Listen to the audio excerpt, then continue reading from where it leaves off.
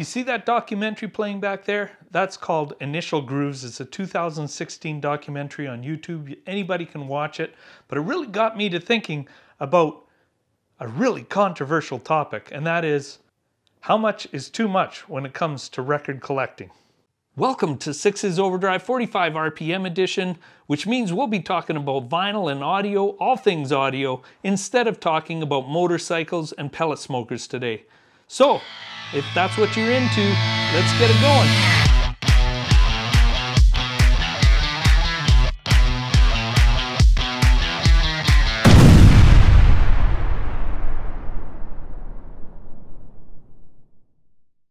So my initial thoughts and where I'm coming from, I'm just going to put it out there for you. We're going to get this out of the way right away. I'd love you guys to comment if you don't agree with me, or if you do agree with me, that's cool too. But I wanted to get where I'm coming from. I'm just getting back into record collecting, and matter of fact, only since this Christmas of 2020. So 2021 is kind of my intro into record collecting again. I had tons of records when I was a kid, but of course, they all went away because my parents sold them in a garage sale on me and they were gone. Not that I would have used them anyway. I was well into CDs by then, but I probably had 100 to 150 records that I listened to regularly that were now gone. So I also wanted to put out there that I actually like to listen to records. I'm not what you call a collector or a hobbyist. I'm not somebody who will go out and spend $100 on a record hoping that it'll increase to $150, or crate dig for something for $3 that I have no idea what it is, and then try to sell it later for something more, or put it into my collection just because it's rare. That's not me. I buy my records to listen to. That's not to say that I'm against you guys that do collect records or do resell records or find rare things and that's what you get a kick out of. I'm not here to say that you're wrong and I'm right or anything like that, but at least you get the feeling of where I'm coming from. So first off, I'd like to hear from you guys. I'd like to hear what your idea of too much is, or what your ideas of people collecting or people not collecting or people not aware of what they're doing and they're wrecking their records. Put your comments down below, start a little conversation with everybody. I'd be more than happy to get back to you, and I almost do. I think I reply to everybody who ever puts in a comment to me. So if you wanted to discuss this further, by all means put your comments down below. I won't always agree with you, but at least I'll comment back. So as I said before, this can be easily dropped into two categories, which would be collectors and listeners. And now the paths cross a little bit here and there, right? Because you're going to have some people that just love listening to music, but they also like collecting it. Or they like to collect from their childhood memories and they just want that to be pristine. And a menace. You removed it from its original packaging! No! It's no longer a collectible! They never listen to the vinyl. They're more than happy just streaming it and collecting the albums and putting them in sleeves and cataloging them on Discogs. That's okay, but there's generally the two different rules.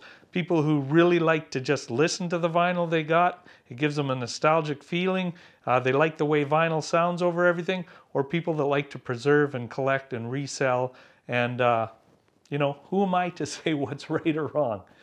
You're talking to the wrong guy if you're going to give an opinion of right and wrong and who's doing what. I mean, they're just records. It's not like we're solving world hunger or something here. So here's what I say. For me, being more of the listener and collecting something that I had in my past, these are some of the rules that I do so that my record collection doesn't get too high. Because what I notice about a lot of people is they collect and collect and collect, and pretty soon they're collecting so much that they don't even have time to listen to the music. And that listening experience is kind of what I think listening to records is all about, is just sitting down, looking at the album artwork, listening to what the artist thought was great from start to finish, and then continuing on your day. But that half an hour to an hour that you get to spend just listening to somebody else's creation, I think that's what music is all about. And if you can't do that, in my opinion, and you're a listener and you're starting to get too much because you're going through bins and it's just getting way too much, then maybe you need to dial it down. Here are some of the rules I use for collecting records. Now, if you can't follow these rules, it's probably because you have too many records. First of all is budget. I set a budget. a monthly budget, and it usually only allows me to buy one full-size $44. So basically I try to stay under $50 for my record collection every month, and usually I try to half that. But nowadays with albums and the prices, the way they're skyrocketing, I can't get a double album for less than $45 Canadian. So I have to set it at that bar, and that's the way I generally run. Now, if I'm gonna pay my whole budget on one album, it better be a good album. It better not be a one-hit wonder or something like that. That I can go bin digging for. But if I want to get into an album and I want the album and I'm going to own it and I'm going to spend somewhere between $30 and $50 on an album, it better be a good album. And when I get my albums home, let's say I bought 2 albums, I will make a point before going out to buy any more records that I have to listen to the whole album, and I have to categorize it and put it in its plastic sleeves and then sort it alphabetically.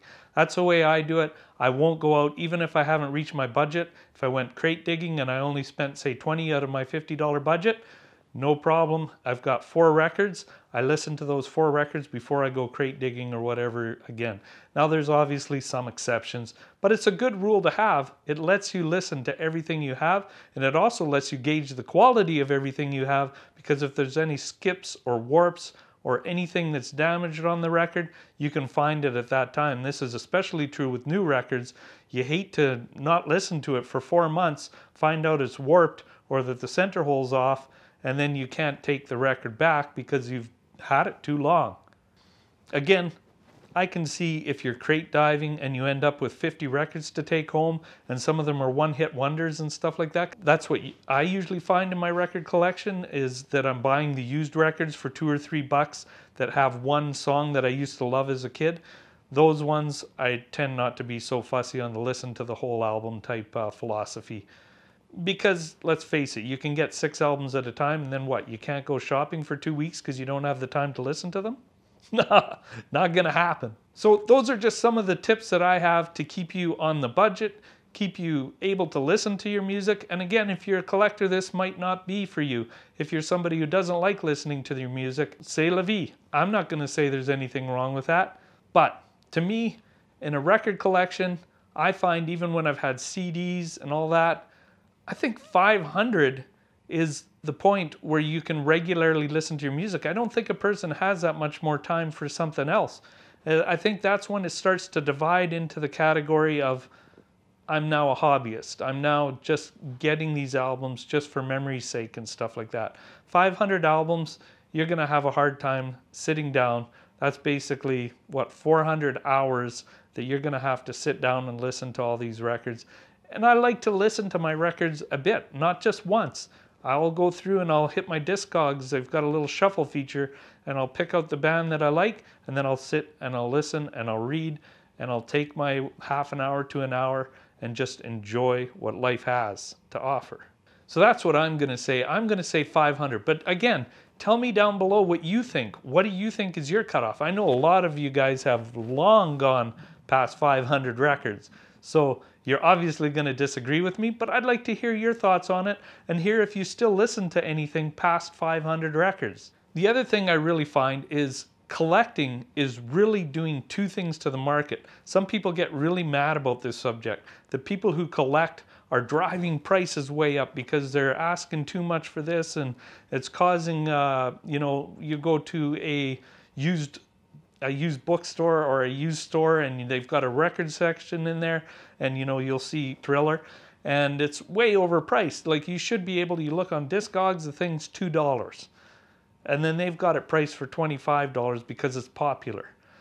So the collecting thing drives up prices. I used to own a comic book shop a long time ago, and the same thing happened back then. This is way back in the 90s. And what happened was all the collectors were just driving up the prices of everything. And people would get so mad because a guy would come in, there'd be a #1 comic book. I remember Spider-Man by Todd McFarlane came up. And these guys had all pre-ordered it, pre-booked it. They were ordering like hundreds of this copy before they even saw it or anything. And nobody else could buy it. And that's what's happening in records now today. So I can see how you're a little bit frustrated, but also remember, because of those collectors, that you're getting more records out. More artists are doing reissues and stuff so that you can get the albums. Yes, they are going up in price, but because the collectors are there, it's going to raise the price of what you have as well. So your collection is going to go up in value as well. So you got to see the good and bad and everything. Now, will those prices continue to rise if it's anything like the comic and card collecting back in the 90s? No, it's not. Right now, there's a bunch of millennials and just general people are getting back into vinyl, but it's not going to last forever because vinyl is inconvenient. It's all about the time and process with it. It's an archaic process, but it's only for a certain amount of people. Collectors are their own breed. They always have been. True collectors are going to stick around forever, but the guys that are on the fringe and get into it and then realize they don't really want to do that, or they move on to the next best collecting thing, they're going to drop off. So we're probably at the peak right now. So if you got albums and stuff that you want to sell, now's the time to get them at high prices, because I think from my experience in other collecting fields, we're at the peak. We're pretty close. We might have another year to 2 years, but I think right now we're pretty close to the peak. So that's about all I have to say about that. Remember to share, like, comment, and subscribe. Guys, this is Six's Overdrive, and I'm out of here. Bye-bye.